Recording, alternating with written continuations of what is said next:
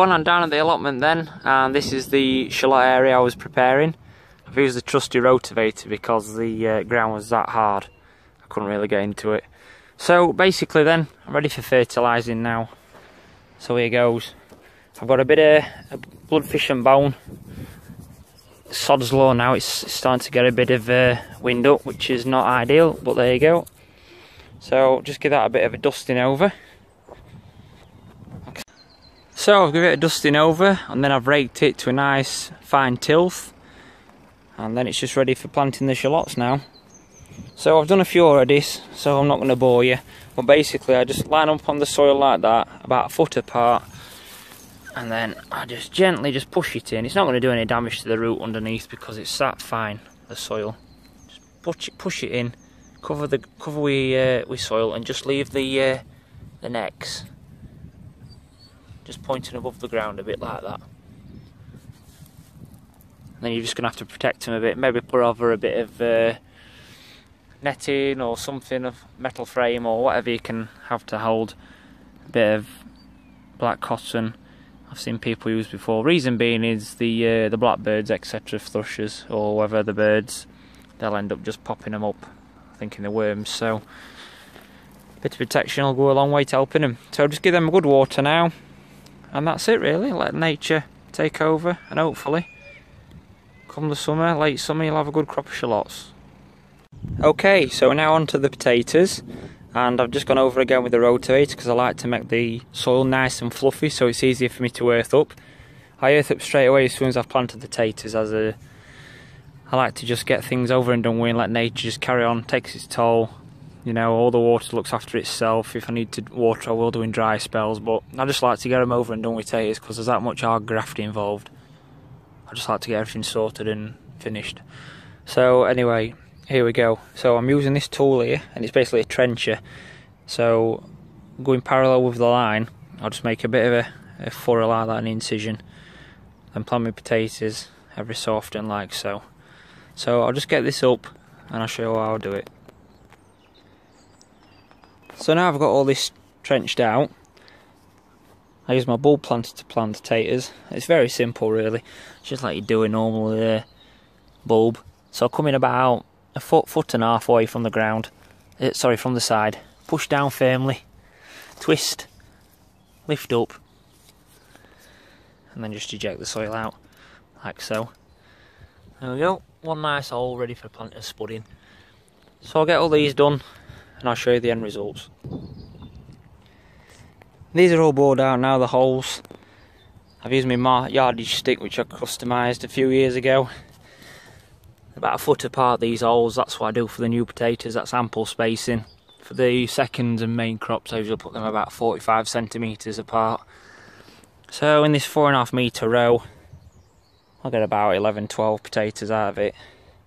Plant seed potatoes, sorry. Which will be nice. And then like I say, drop the potato in each one, like so. I'll cover it up and then I'll just sprinkle a bit of chicken manure pellets just in the trench. Not allowing the manure just to the chicken manure pellets to touch the potato though. Just give it a nice covering, a couple of inches, then you can sprinkle your fertiliser over and you can cover it over. So the variety of potatoes I've got this year for the earlies are Foremost and Penley Javelin. Here are the Foremost potatoes, so they've got some nice good chits on there. So I usually just rub one of them off. Rub one of them off and then leave the two at the top, because that is where you get the main shoots growing up from, and then also produce the branches for the tubers to then come off. So that's it really, it's just standard procedure for planting potatoes. Just drop them in the hole like so. Wherever the chits are, obviously they need to go up forward because they'll produce the shoots.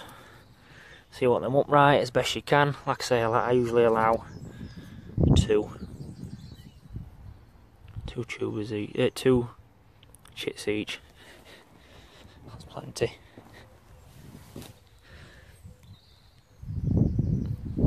So I'll finish the rest of those off then. I'll get back with you shortly.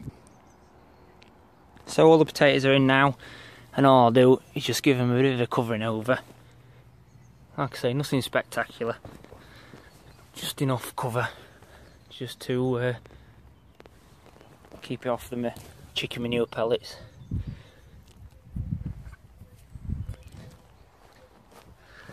Like so.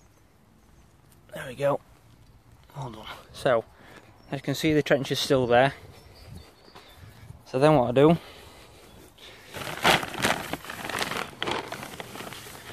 grab some chicken manure pellets and then just sprinkle some in the trench.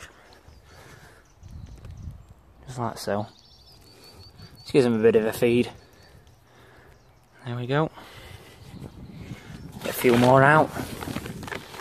I mean, a couple of handfuls.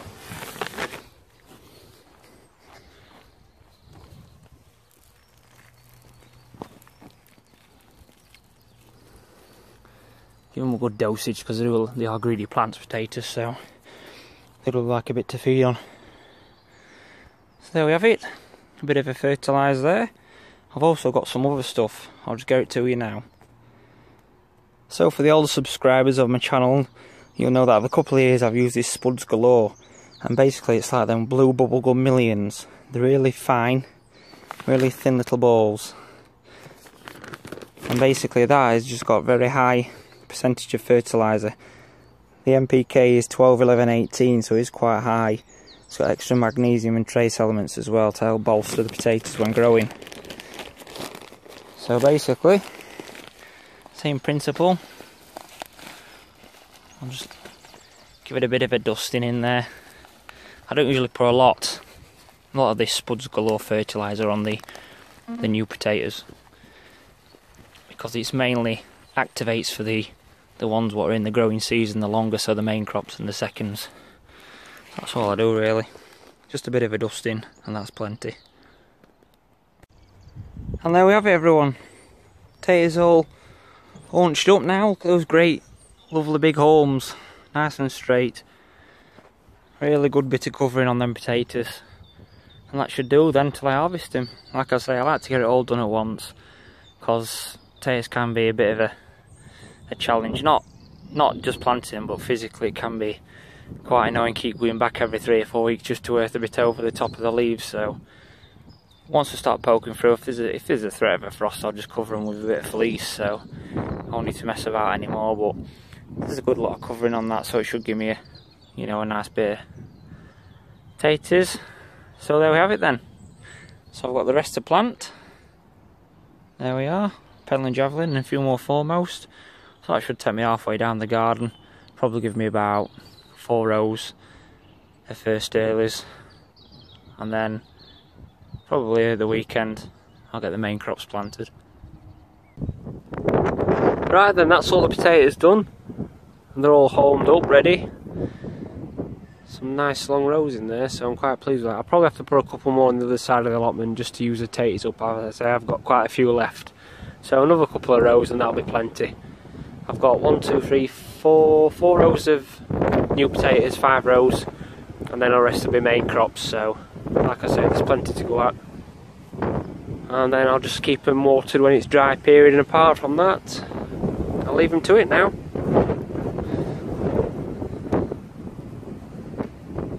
An allotment now, and I'm coming to plant the apple tree. So I've just dug a hole there big enough. Just take the root ball. What you're supposed to do is really soak it in water for a couple of hours just to make sure you get as much moisture into the roots as possible. That looks big enough, that. So I'm quite happy with that. But what I'm going to do first is I'm going to put some chicken manure pellets in the bottom, just so it's got a bit of a mulch, a bit of a feed, sorry. And that way it can provide a bit of food when it starts sending down those big long roots. So I'm not going to go too daft, just sprinkle a few in like so, just like that, and then the apple tree can sit nicely into there before I backfill. So if you pop the tree in there, but make sure all the roots are thinned out and they're also sprawled out as long as it can go, because that way it can go down deeper, find water reservoirs, and also it'll anchor it down well into the soil to prevent it from rocking over in the wind. Now the trick is to plant it up to where it's been grafted, so it's roughly around about there, so that wants to be about your soil level. So what I'll do is I'll heap all the earth over, firm it down with my foot, and then I'll show you what I do then. Next thing to do now then is to put this supporting stake in, and basically that will help keep the plant growing upright and also keep it secure like so. I've got a tie wrap thing just here to tie it to. This plastic thing here, it's just really used for the young trees, just to stop anything from eating the bark, but it won't be necessary down here, so I'll skip that part. And there we have it, apple tree all planted. What I've done is I've just put a bit of drain pipe just at the side. It's only just for a temporary short fix, and basically what it does, if you push the drain pipe right down to the bottom as far as you can get it, and then water through the pipe there, it basically takes all the water right down to the roots and further down, which makes the roots for the apple search for the roots rather than coming up towards the surface. So it kind of like forks out and then anchors down rather than coming up to the surface. So as soon as it gets established, I will remove that and then just water it as normal. But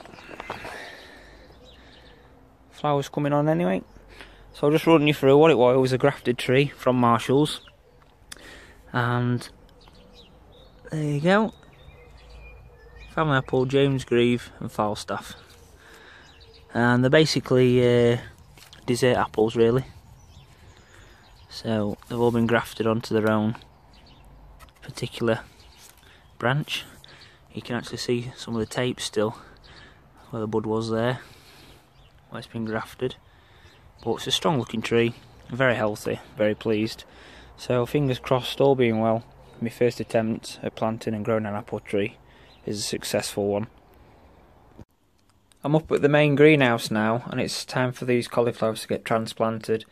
They are getting quite big and they've got 4 good true leaves, so they're well ready for going into some bigger pots. So these 2-inch square cell trays, and what I've done is I've made a bit of a hole there, an incision, using this dibber. You can use a pencil or any other cylindrical thing, even your finger, as long as it's big enough to take the root ball. Next I've got one of these tools here, and basically it's for just prizing things up out of pots without damaging them too much. You get them from Wilko's for a couple of £. And this is what you're left with. One nice plant. Lovely. So then, just drop it in.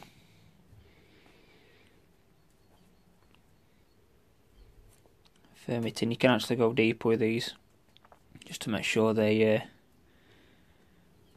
sturdy. Firm them in, like firm ground of the brassicas. So just treat it as you would normally, like so. So I'll just do the rest, and I'll get back to you shortly. So that's the first tray all done. All the cauliflowers potted on, so I've got a couple more to go yet. But that's the general gist really. As soon as it gets to about 4 true leaves, I like to plant my brassicas on because I don't like them to get pot bound and not being able to spread the roots out. They're not ready to go in yet, but they probably will be in about, what, 3 weeks time or something. So in another week or so I'll be hardening them off, ready to go into the open ground, which I'll be preparing down the allotment very shortly. So just before I leave the greenhouse, and I just want to show you the results of the broad beans I sowed in the pots, and that's the result, 3 out of all those. I'm putting it down to bad seed, because I did use 2015 seed, so that's obviously contributed to a poor germination rate. And actually the soil doesn't look too good either, so all in all, bad results. But after a week or so I'd had a bad feeling, so I decided to sow a few more, different variety, different compost, and there's your results, you see. So, you know, by just having a bit of soil and better seed, the quality and difference is unbelievable. So they're the peas at the bottom, they're ready for hardening off soon. They can go out into the open ground again. And then I've got things like the broccoli, kale, sprouts, red cabbage, they're all coming up lovely. I've had good successful rate with those this year. And they're the cabbages again, about the same stage as the cauliflowers, and they're doing very well. My own sweet peas, there's a few missing, but happy enough as long as I get some. And then the tomatoes. What a difference, a couple of week mechs. So you see, I had them in those type trays on the windowsill. A bit of transplanting and put them in this greenhouse here, what I got from one of them B&M stores, $13.99. Extra heat, nice sunny position, extra light, and there we go. The smell is beautiful. So it just shows how it brings them on nicely. So that's it then for this episode. All the planting is well and truly in full flow, and I'll be going back down the allotment again this weekend to continue the progress and hopefully get as much in as possible, get everything prepared and sorted. So I'll bring you some more footage as and when I'm down there, and later on in the forthcoming week. Thanks for watching, see you again soon, bye for now.